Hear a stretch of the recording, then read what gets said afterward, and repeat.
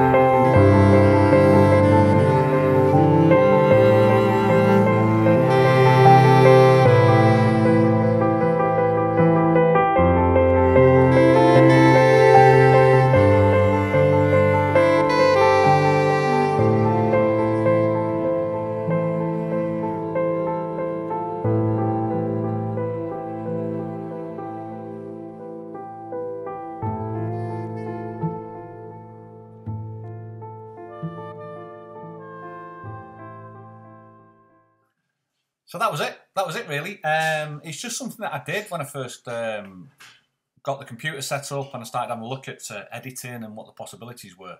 And I thought it was quite a nice little video. And obviously the music's completely different. I thought just try that different music, see if it works. Hopefully you liked it. Hopefully you enjoyed it. Enjoy the rest of your day. There'll be a couple more vlogs coming up this week.